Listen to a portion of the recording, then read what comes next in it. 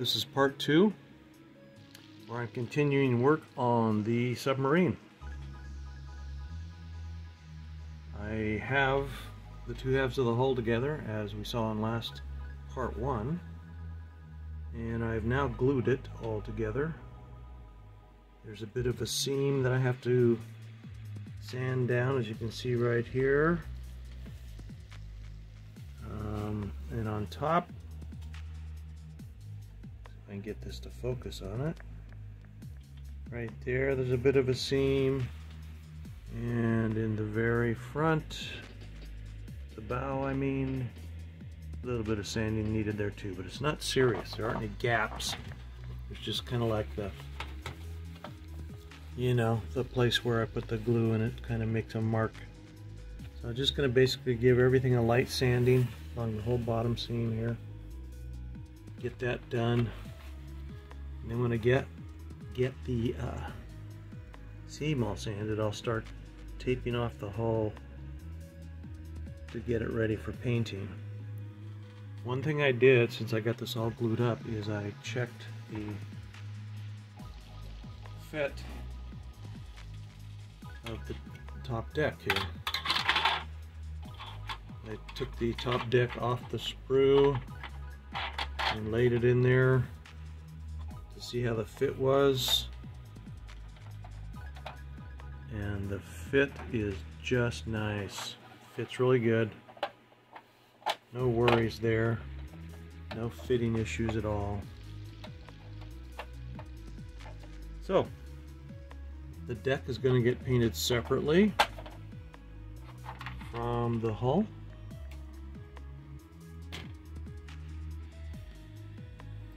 And as I said, I'm going to go ahead and start sanding on the bottom of this thing and smooth it out and get it ready for painting. I've put sprue goo all along this bottom seam. This will help with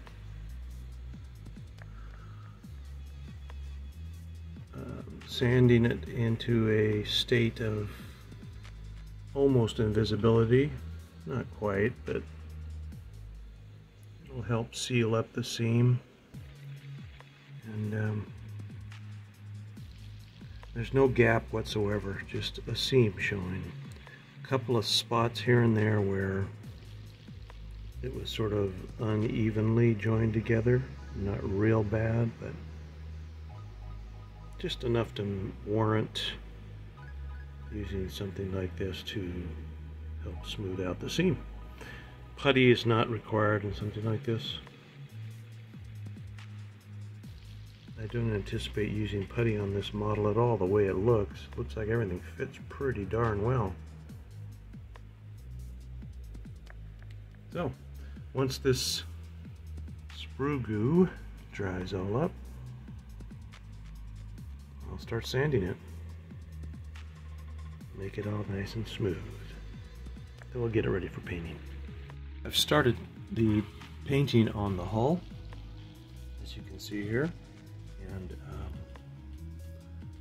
I'm going to let that paint totally dry, totally cure. I got the main deck painted also, and while that's drying and curing for a few hours, I decided to jump ahead a little bit and build the conning tower, or start on it anyway. Now the conning tower is made up of, according to this step, made up of 4 parts, and there's a couple of decks that go on it. So in this particular step, I'm gonna just do these 4 parts. Here is what I've done with the stand. I'm using a marking pen, and I've got 2 different variations of gold here. This first variation is the Sharpie Gold, and it is a kind of a, I don't know, a dark gold. And then I have another pen here that is I'm not sure what, just says Alt or can't talk. Art Alternatives permanent marker, and this one's gold, and that looks like this, more of a yellow gold. So I'm doing one side with the darker gold and the other side with the yellow gold, and then I may do a little bit of weathering on these. So anyway, that's where I'm at on the stand now. I like the way this gold looks, and I like the way this gold looks, so I think I'll just do one side one way, one the other. Here we are on page 5, step 2, and it is building up the exhaust pipe system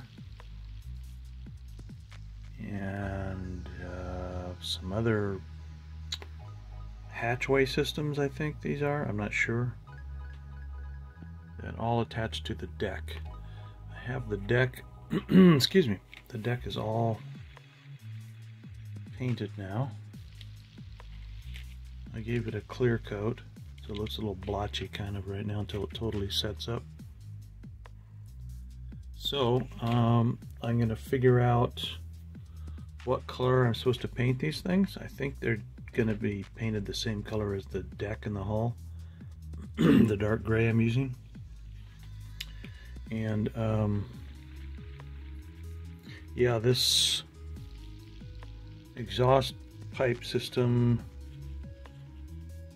connects onto this part here, and it in turn, as the illustration shows, goes into the deck, and you're able to raise and lower this thing.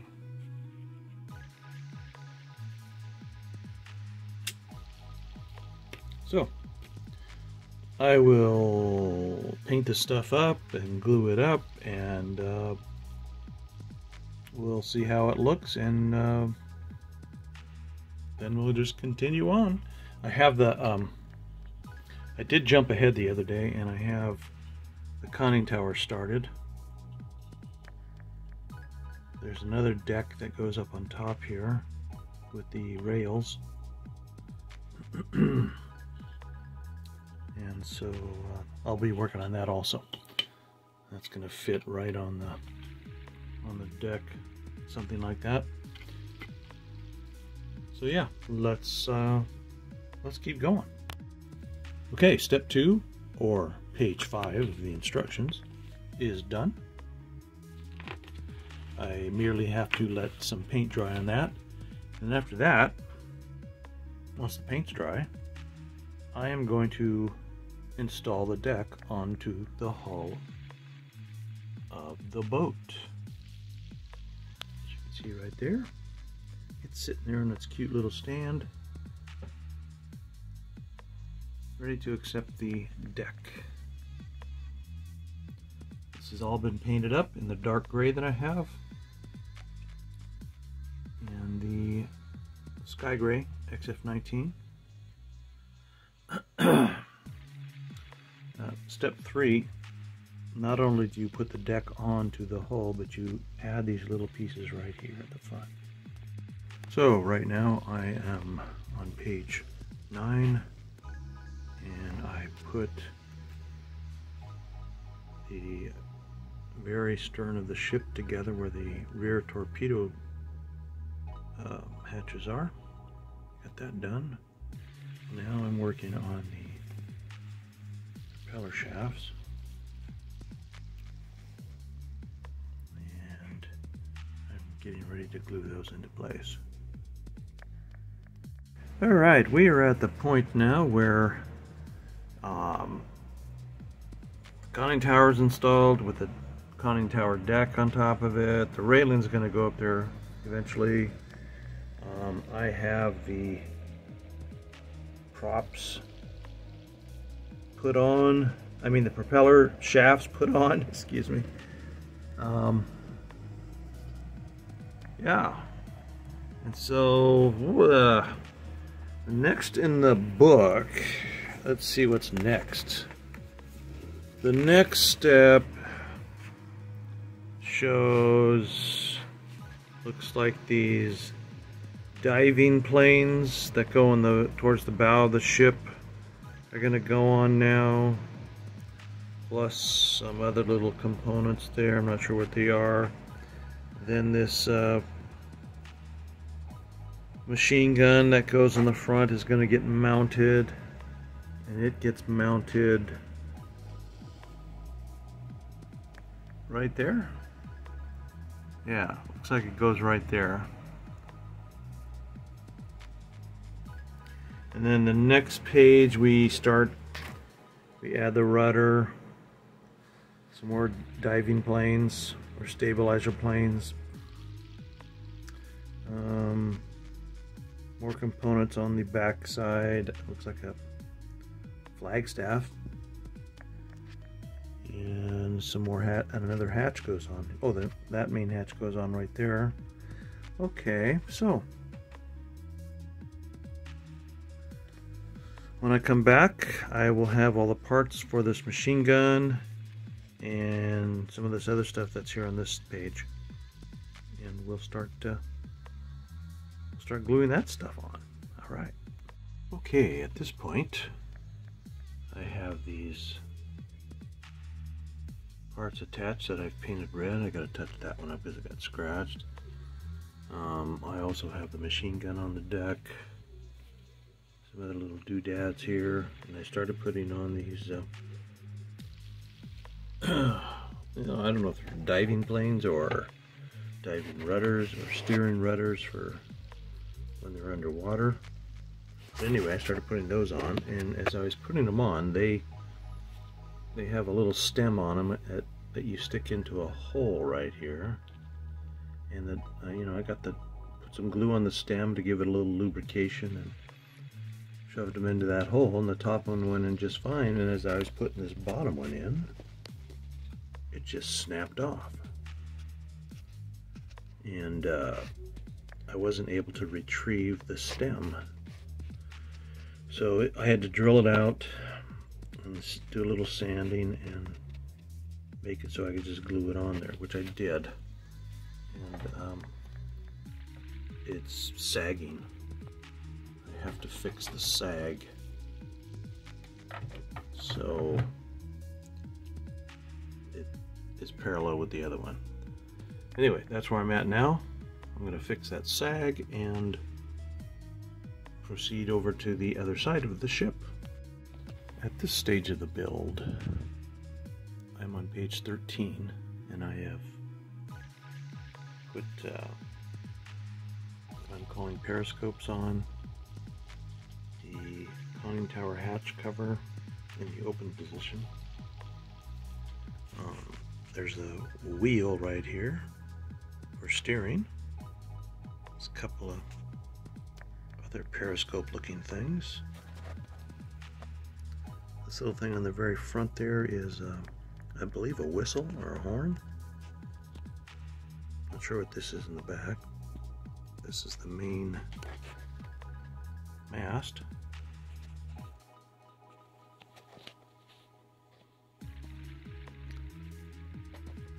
I am going to next put the propellers on them,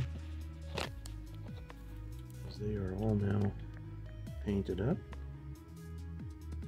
Just have to remove them from the sprue and stick them on. So let's do that now. The rear rudders and flagpole. There's a rear hatch I put on.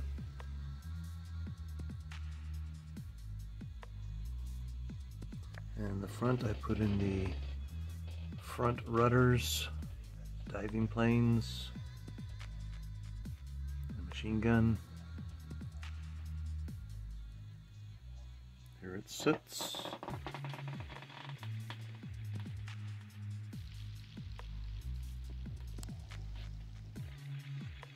Okay, so I put more glue on this one and straightened it up so it is now parallel with the top one. But I had to put this sub clear over on its side, keep that thing upright, and just let it glue.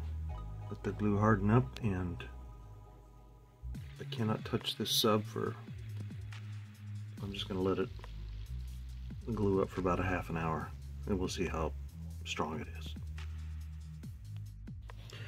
Alright, I have the top railing on the conning tower. And then right sitting off to the side I have the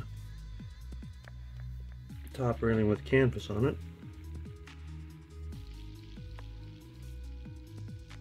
And so I'm at the point where I'm going to give this model a couple coats of clear spray. That'll be ready for decals.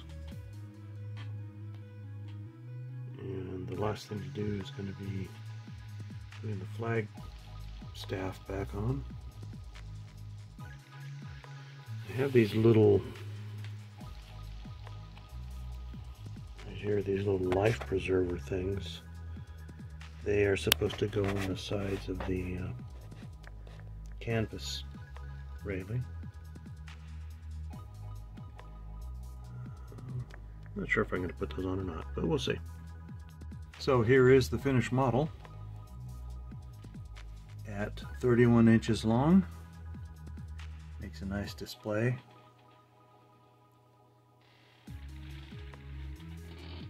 There aren't too many decals with it, but I did put on the ones that came with it. So this is the U9 Unterseeboot.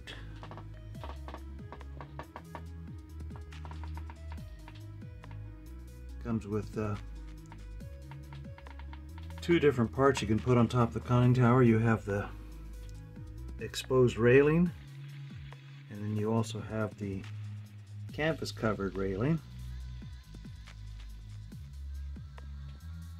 There is a decal flag that comes with it, but I am not putting that on.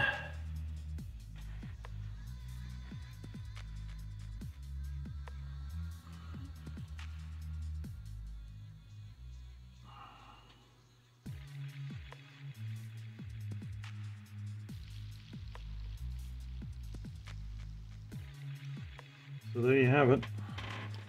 That's my model build of this U-boat. There's been plenty of people on YouTube that have built this and have done a much better job at it than me as far as the weathering goes. I've done very light weathering on this.